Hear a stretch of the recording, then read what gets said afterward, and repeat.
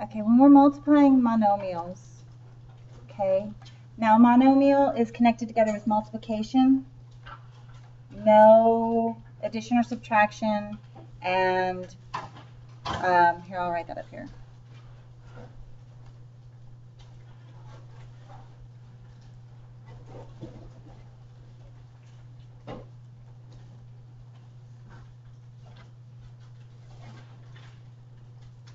Okay, that's multiplication. Oh, crud. So step one is to multiply the coefficients. And then the second step is to add exponents on like variables. Okay, so just as an example, I have 4x to the 5th y squared times 2x to the 3rd. So the 4 times 2 go together, and the x's go together. And then the y here is just sort of by itself. So 4 times 2 is 8. X to the 5th times x to the 3rd is going to give me x to the 8th, because I add the exponents, y squared. Here's why it works. Let me go more breaking down. We do 4 times 2 times x to the 5th times x to the 3rd times y squared. Everything gets multiplied together, like with like. Okay, 4 times 2, that part's easy, that's 8. X to the 5th times x to the 3rd. If you have x to the 5th, you have 5 x's, right? And if you have x to the 3rd, you have 3 more x's. So all together, you end up with 8 x's. And that's why you add the exponents. So this is saying there's 5 x's in a row and 3 x's in a row. So that makes 8 total x's in a row. I assume that x to the 5th times x to the 3rd would be 2x to the 8th. No. The numbers that are there get multiplied. Then the x's that are there have the exponents added. And then the y, since there's nothing like it, just stays the same as it is. So let's try this next one. I have 4 times negative 2. That gives me negative 8. And then I have a to the 3rd and a. There's nothing there that's an invisible 1.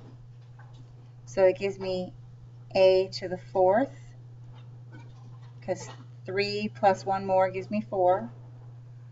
And then I have b squared and b squared. So 2 plus 2 is 4. And then I have c to the 5th, c squared. So 5 plus 2 is 7.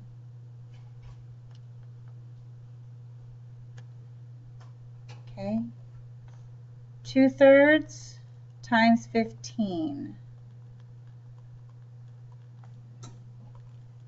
3 goes into 15 5 times. 2 times 5 is 10. Okay, so that gives me 10. X to the 3rd and x to the 9th. That's 3 plus 9, so that's x to the 12th. And then that y squared was just by itself, so it stays y squared. So how do you make that fraction? With a fraction, I'll come back to that page. Hold on a sec. Times the whole number. Okay, you can 3 ways to look at it. Okay. And in this case, they're all going to divide evenly, and then I'll give you an example where they don't divide evenly. Okay.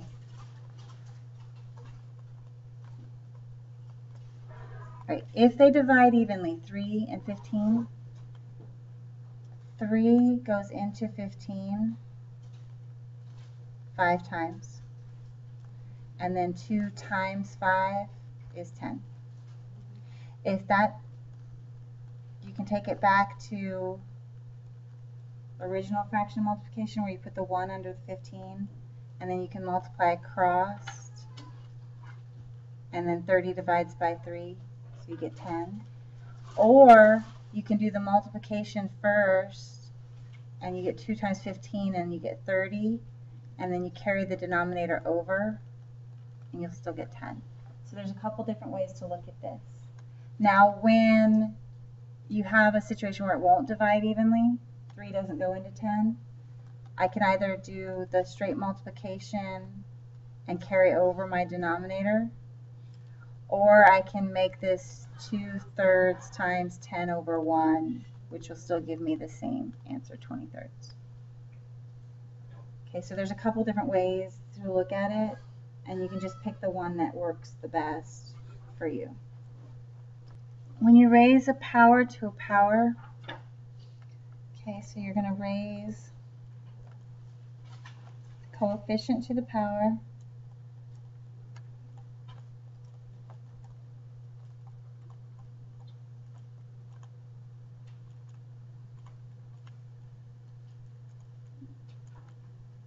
and then you're going to multiply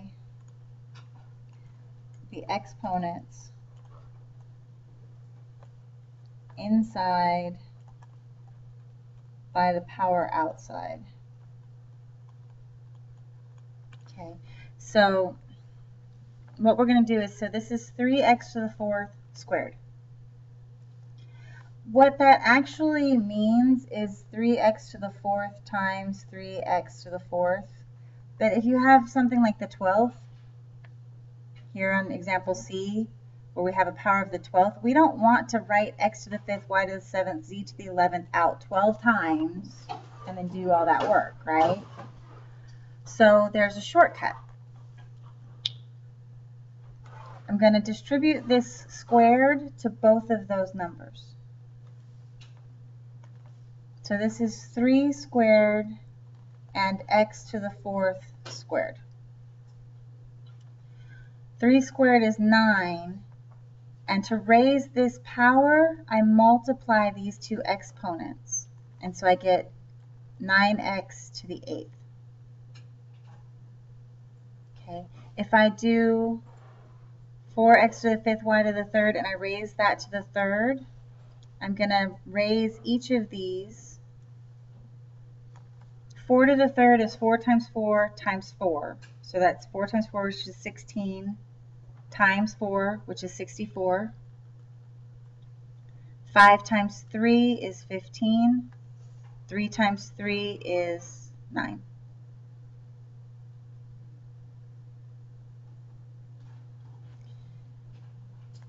Here I'm going to raise all of these to the power of 12. So I'm going to do 5 times 12, which is 60. 7 times 12, which is 84. And 11 times 12, which is 132.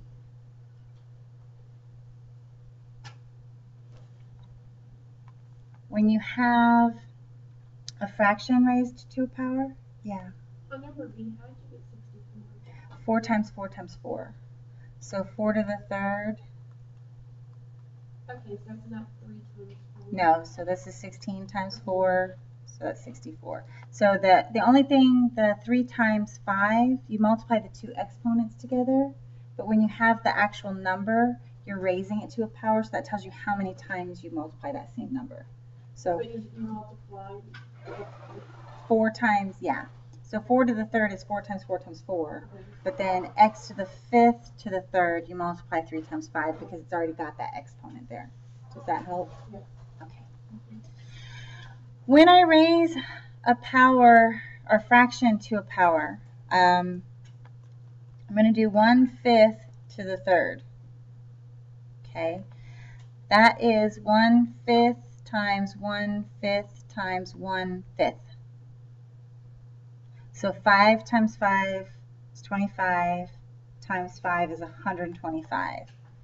So that becomes 1 over 125. And 1 times 1 times 1 is just 1. And then I have the 2 and the y. 3 times 2 is 6. And since there's nothing here, it's an invisible 1. So y to the third. Okay. Here, if I have a compound,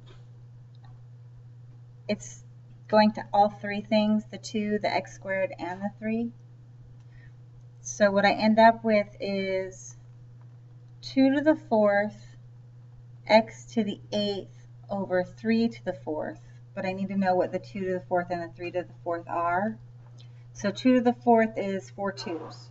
So 2 times 2 is 4, times 2 is 8, times 2 is 16. And then I have 4 3's, so 3 times 3 is 9, times 3 is 27, times 3 is 81. Okay. Now, if you have a hard time with the exponents or the numbers are too large for you to do that, if you have a scientific, sorry. Order of operations tells us which comes first, exponents or multiplication? Exponents. So we want to raise to a power first.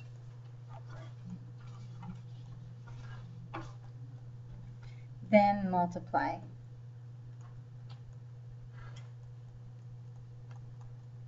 Okay, so here I have a power of 2.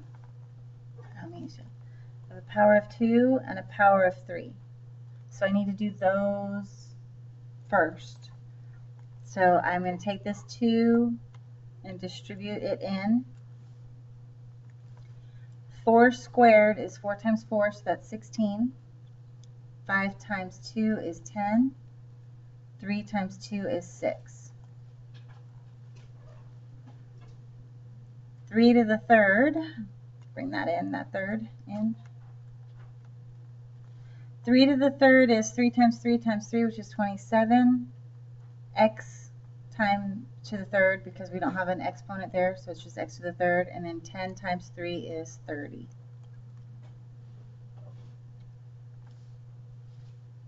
Questions so far on just that part?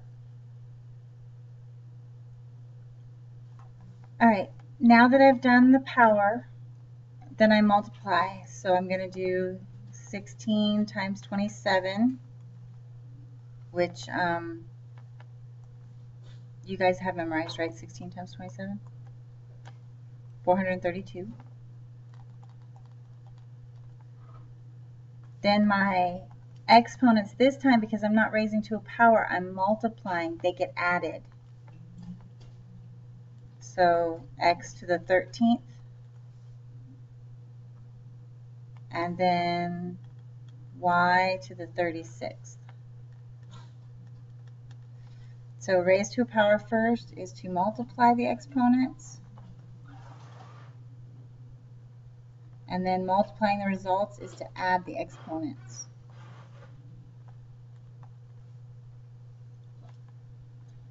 Okay.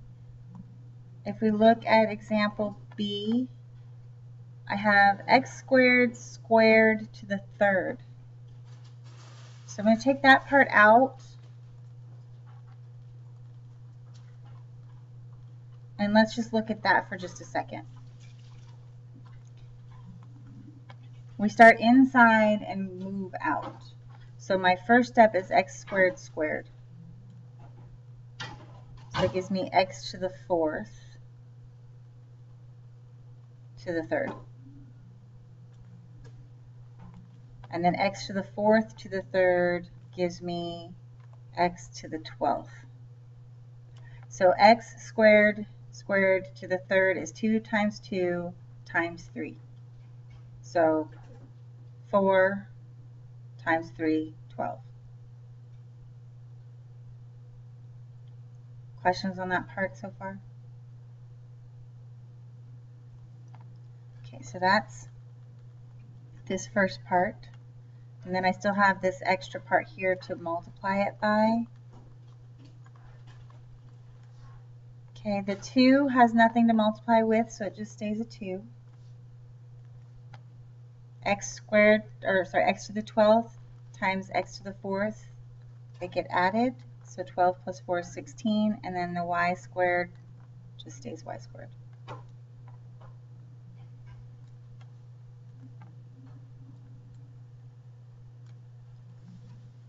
Okay.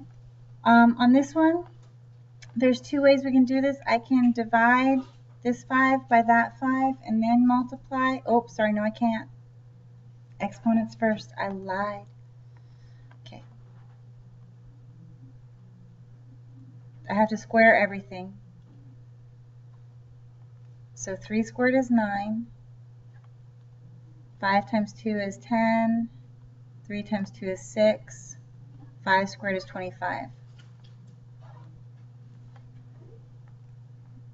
Then I have to bring everything to the third. Okay, 5 to the third is 5 times 5 times 5. So 5 times 5 is 25 times 5 is 125. 6 times 3 is 18, and 4 times 3 is 12. Okay, now I can do the division. So I can either multiply 9 and 125 and then divide by 25, or since 25 will go into 125, I can do this part first. I like to do that, but it's a matter of preference. 9 times 5 is 45.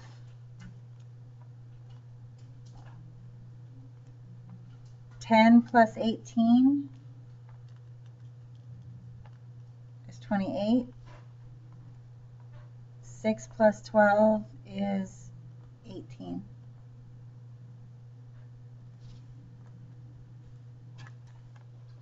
If when you divide, you add exponents, what do you think you'll do when you, when you multiply, you add exponents. So when you divide, you're going to subtract the exponents. So step 1 is going to be to simplify or divide the coefficients. And step 2 is going to be to subtract the exponents.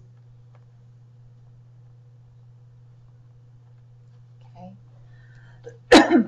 In this case, I have 6's that match, so I'm going to subtract the exponents. 5 minus 4 is 1, so that's just 6.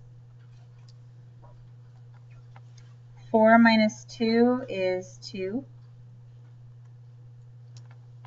12 minus 8 is 4.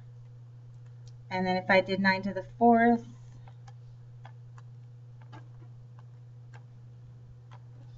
be 6,561. Okay, 3 minus 3. 0. 2 minus 4.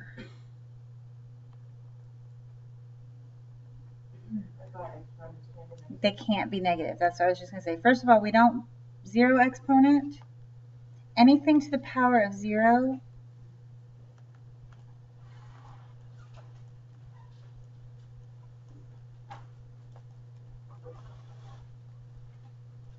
so r to the 0 equals 1.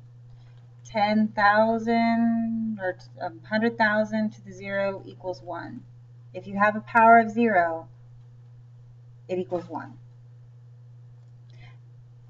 So here's why. R to the third divided by R to the third, they're the same, right? And anything divided by itself equals 1. So that goes away. Okay. Then the next thing we have is that negative exponents are illegal.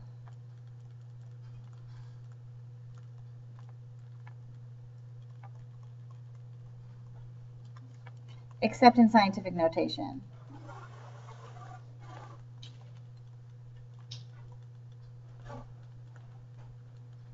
But that's somewhere else. That's in general math, negative exponents are illegal. And so what happens is we throw them in the basement.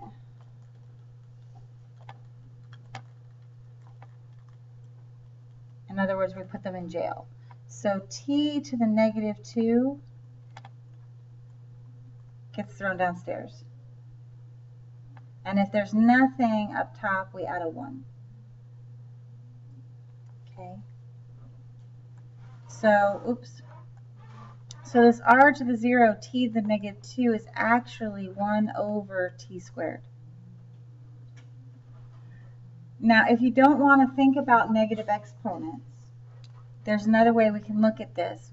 I have m and m to the third. 3 is bigger than 1, correct? So who would win a tug of war, a 3 or a 1? A 3. So you still subtract, but you put it on the side of whoever would have won the tug of war. So the 3 is bigger, so the 2 stays in the bottom. Here I have 9 divided by 3. 7 minus 6 is just 1. Okay, 12 over 36. Well, 12 doesn't divide by 36, but they both divide by 12. So I get a 1 and a 3. 5 minus 1 is 4. So I can rewrite that as n to the 4th over 3. 4 over 4, there's nothing left, 0, so they go away. And then 3 over 1 leaves me 2, and it's upstairs. So it stays upstairs. Yeah. 3 minus 1 is 2. 5 minus 2 is 3.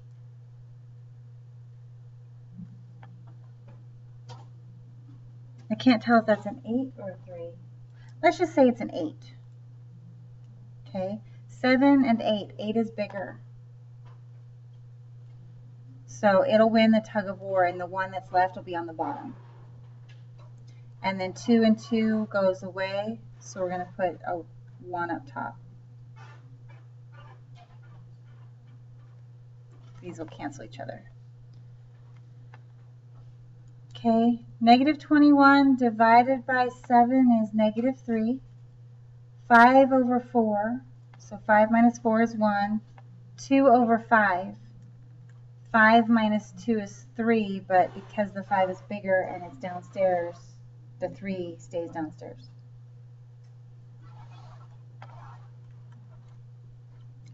(32) divided by negative 8 is negative 4. 3 minus 1 is 2. 2 minus 1 is 1. 5 minus 2 is 3. Division and raising to a power and all kinds of stuff going on. So when this happens, I take this 2 and I put it everywhere. So this is 4 squared, p to the 14th, because I'm multiplying that power. 7 squared is 49, r to the 4th. And then I look, does anything reduce or divide? 16 and 49 don't have anything in common. P and R aren't the same, so we're done. Okay. If I have a negative exponent, I throw him in the basement, make him positive. So 4 to the 4th is 4 times 4, which is 16 times 4, which is 32 times, 64 times 4, which is 256.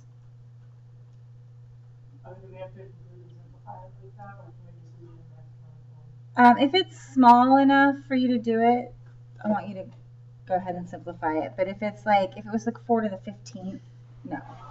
But if it's like 4 or less, 4, 3, or 2, go ahead and do it. Do what? I'm sorry? Is 3 cubed, or is that 4? 3 is cubed, yeah.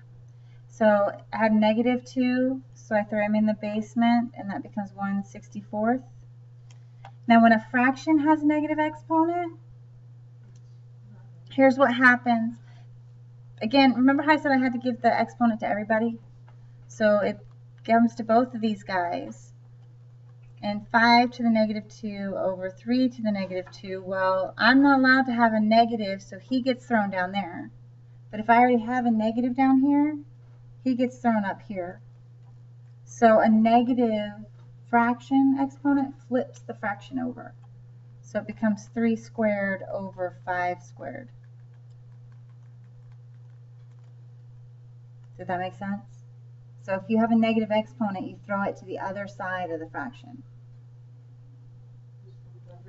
Yeah, so 9/11ths to the -1 is going to be 11/9. If I had, say, 9/11ths to the -3, it would be 11/3 over 9/3. So it flips. Yeah. What if it was like a negative fraction and then it would be like, It would still, the fraction, that's a good question. Okay, if I have a positive number raised to any exponent, my answer is positive. Okay, but if I have a negative number inside and I raise it to an exponent, it depends. If it is an even exponent,